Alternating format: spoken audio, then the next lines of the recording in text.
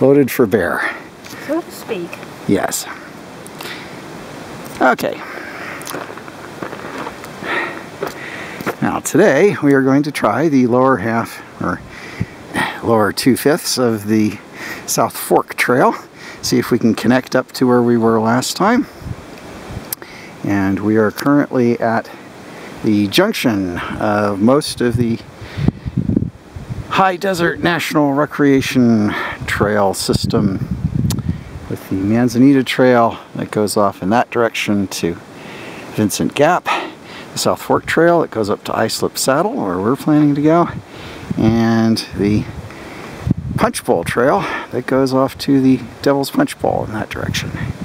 So, off we go.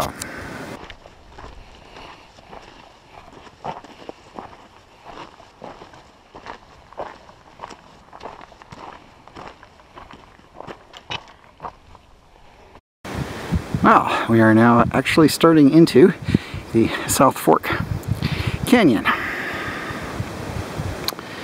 So it's starting to look like the bottom half of where we were before.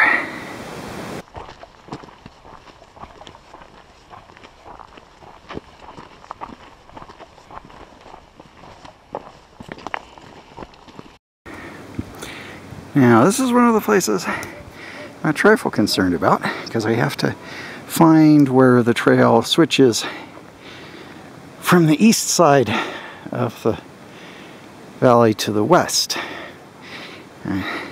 According to CA Hiker, it is the first water crossing, and this looks like it.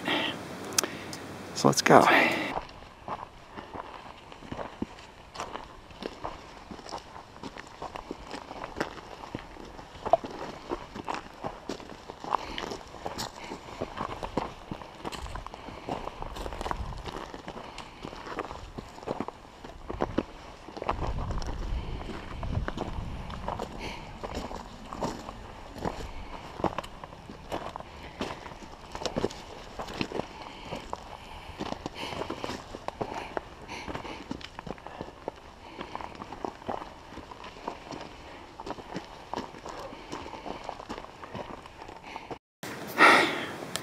Well, you can see they're trying to do some maintenance on the trail, but as I had been warned, the trail at the south end here is in rather rough condition.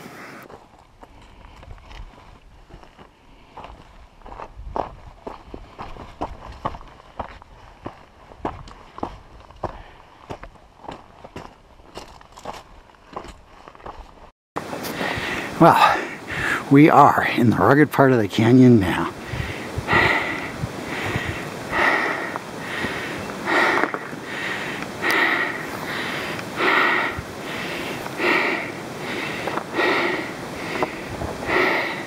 You need to get these slides over here if you haven't already.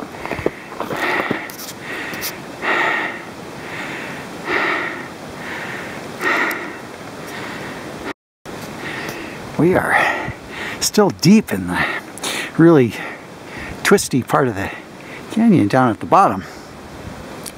And then a little bit of fall color down in the creek bed. Way down there.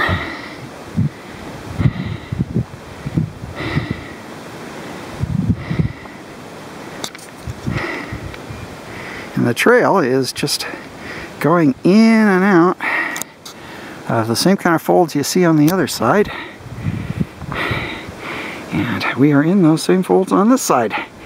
So we are just twisting and turning our way up the side of the canyon.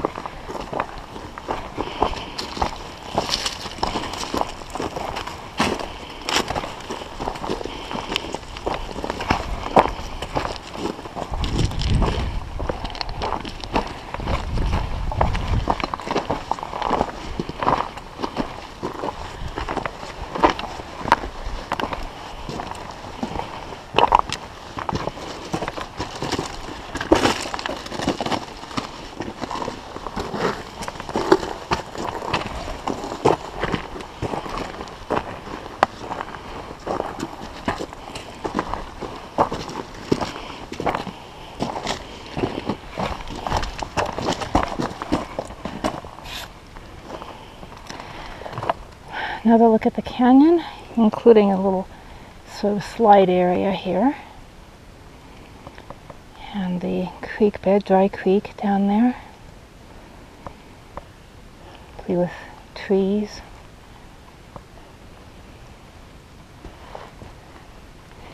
And more rocks up this way. These are almost cinnabar colored rocks.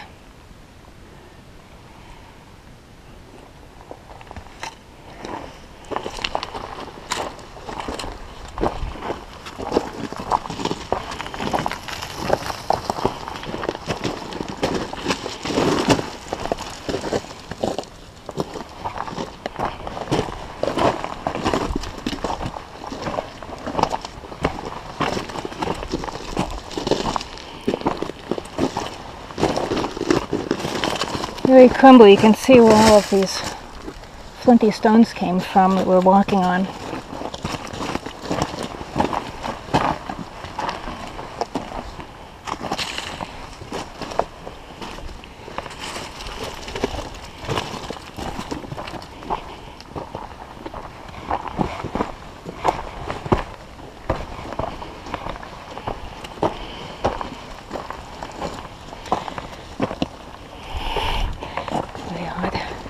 Mushrooms in a place like this.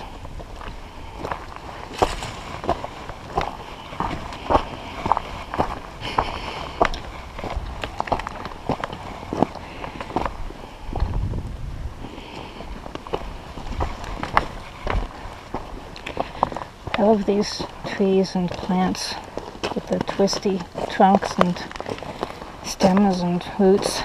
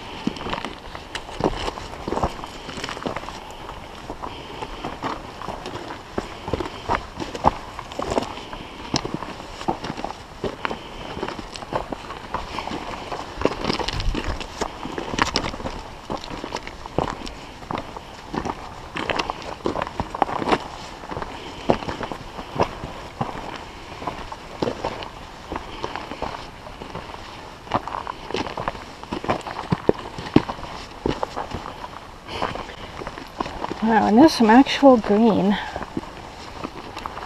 Little red bark to set it off. Just spilling down the mountainside.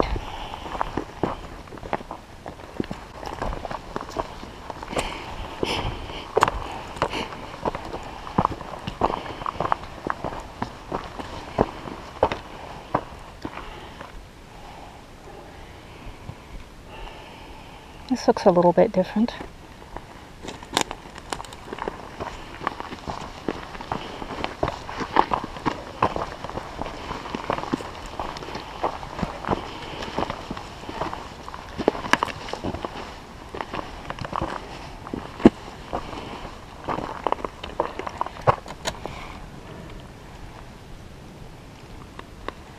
Little touches of autumn here and there and some craggy rock.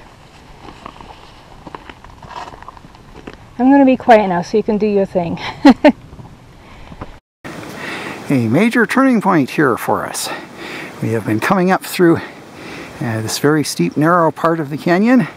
I'm admiring here a very spectacular avalanche chute coming down the other side, but I am taking the pictures, shade from the light here, because we have come around a corner into the more open part of the canyon now, and way up there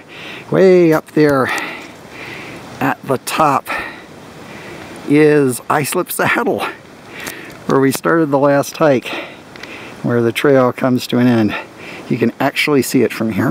Of course, we're not going nearly that far. We're only trying to get up to the 2-mile marker where we turned around last time. So I'm not sure how close we are actually to that, but we are at least now in the right part of the canyon. Okay, nice view here where the valley has broadened out rather nicely with trees all along the bottom, especially down in the creek bed. You have some trees that have turned for fall, as opposed to the pines that are up on the sides mostly. Nice spot. We did make it back to the 2-mile mark. Unfortunately, Shelley forgot how to run the viewfinder camera, so no video. Which is a pity, because it was a special moment for us, making a connection between very different parts of the mountains. We have now walked a continuous tread from the world-famous Devil's Punchbowl right down on the desert floor, past the iconic Devil's Chair, up into the high country, to the tops of Mount Williamson and Islip, and over the top of Mount Islip down into Crystal Lake and the San Gabriel River area. Not that far in miles, but quite a distance in our understanding of a special place.